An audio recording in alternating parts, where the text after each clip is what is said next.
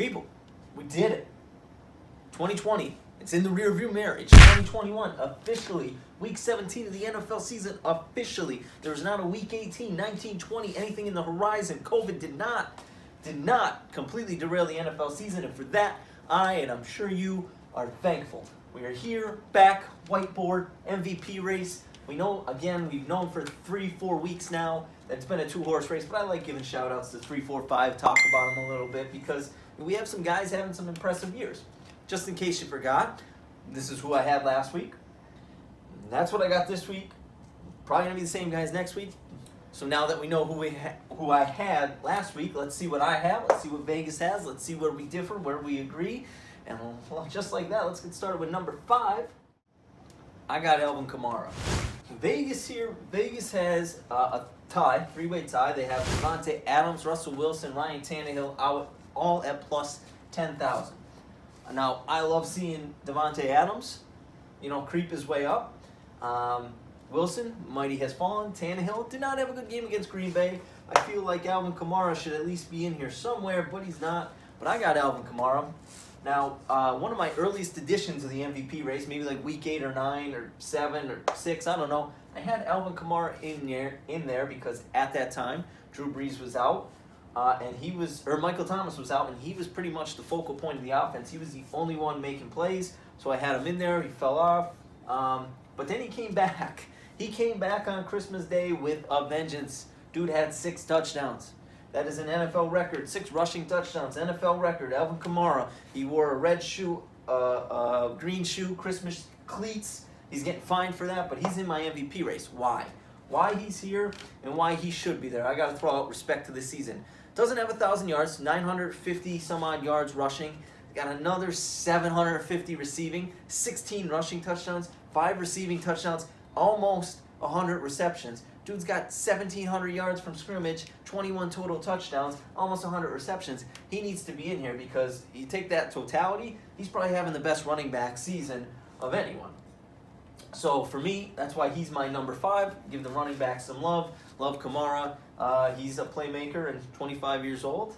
I'm not sure if he got paid yet, but if he did not, he's going to get paid by someone, even if it's not the Saints. That being said, let's go to number 4.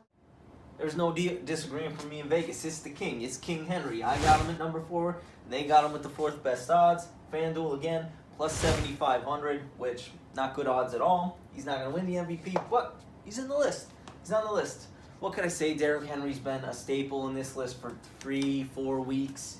What I just said about Alvin Kamara, I mean, you factor in the receiving and such, he's probably having a better year than Derrick Henry.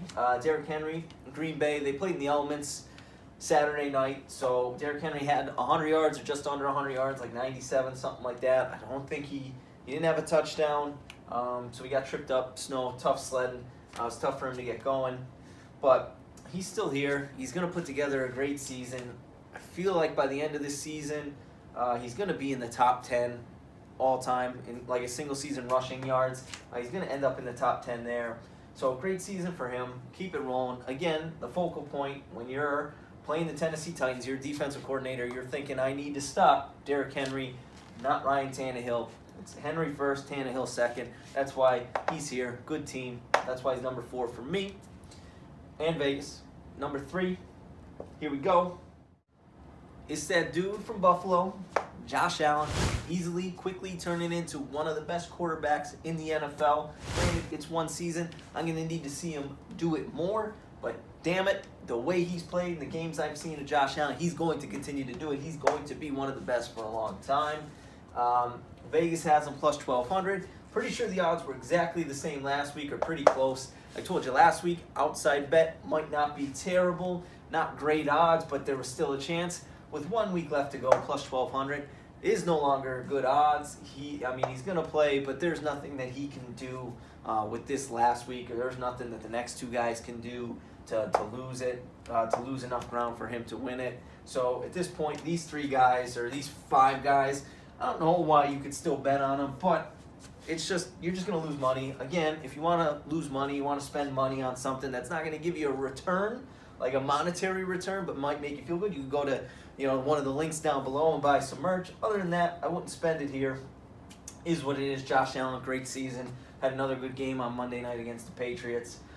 But just, too little too late for me. He had that string mid-season that kind of took him out of it. That, is what it is. But great year nonetheless. Bills fans should be happy. Number 2. So for time's sake, I'm just going to reveal 1 and 2. Me and Vegas, again, agree. Mahomes 2, Rodgers 1. The odds, Patrick Mahomes plus 380, Aaron Rodgers minus 480. So from here, from a betting perspective, I'm going to go betting perspective. Actually, I'm just going to talk about last week. So Mahomes last week, they played the Falcons. The Chiefs played the Falcons, and just a 1 o'clock game, and they had to, Young Ho-Koo had to miss a game-tying field goal for them to get that win. It was 17-14, so the offense wasn't high-powered. Mahomes' second straight week where he's floating around like 53% completion percentage, throws another pick. I'm pretty sure his last 4 games, he has 4 picks.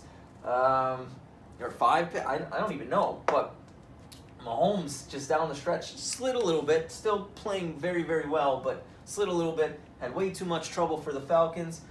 And then, like I said last week, you had primetime game, Aaron Rodgers, Saturday Night Football, in the snow. So going in, you figure, okay, they're probably going to run the ball, and the Packers did that very effectively. But this dude also threw for 4 touchdowns. He did have 1 bad interception, great play by Malcolm Butler, but 4 touchdowns gives him 44 on the year. His career high for a season is 45, only has 5 interceptions, out of control. If you remember, we'll take the betting, now we'll go to the betting perspective. So at this point, the Chiefs may rest Patrick Mahomes. They have the 1 seed locked up. They're not playing for anything. So there's a good chance you don't see Patrick Mahomes. There's also a chance that you might. Maybe Andy Reid's keeping it close to the vest. He said some players may rest. He did not say Patrick Mahomes specifically as of recording of this video. But he's at plus 380. So obviously at this point, out of these two, if you're going to throw money at someone, there's still a chance that the voters can go with Mahomes because he is the best player and the Chiefs are the best team. That could get him some votes, and that could potentially win it. If he doesn't play, Aaron Rodgers is going to need to have a terrible game against Chicago. Aaron Rodgers, historically, does very, very well at Soldier Field. There'll be memes rolling around who owns the Chicago Bears. Aaron Rodgers, with that's a meme that goes around because at Soldier Field, this dude, he might as well be the Bears quarterback. If he played for the Bears, he'd already have 600 touchdowns in his career. Dude lights it up in the Windy City. Don't know what it is. That's who they're playing. Big game. They're trying to get the 1 seed, so he's playing, and he's going to try to ball out. And he's been balling out all year. So, but minus 480, I mean, that's a lot. You got to bet $480 to win 100. Not great odds. So if you're going to throw money on, I'd throw Mahomes. But whereas last week I said this, if you're looking to put a bet on anyone, he would be my number 1. He'd be my number 2. I'd stay away from him altogether. I do not think that's the case this week because, again, he might not play. And I don't think there's anything that he could do. He would need to have 5 touchdowns, have 5 touchdowns, no picks, throw for 300. He needs to have a terrible game like a Tampa Bay Bucks game for Mahomes to steal the MVP. Now, I think it's surefire, as close to a surefire thing as it can be right now going into the last week. I said last week that I don't understand why the odds, they pretty much flipped odds. I think Mahomes last week was minus 450, Rodgers was plus 400 or minus 350. I thought those odds were the discrepancy was way too large. I think this is more right this week. These are closer odds to what they should be this week, but last week I did not think it was that far off. So if you did take my advice, if you watched this, took my advice, and got Rodgers at plus 400, good for you. Good for you because, I mean, you bet $100, you're winning 400, and it was great odds.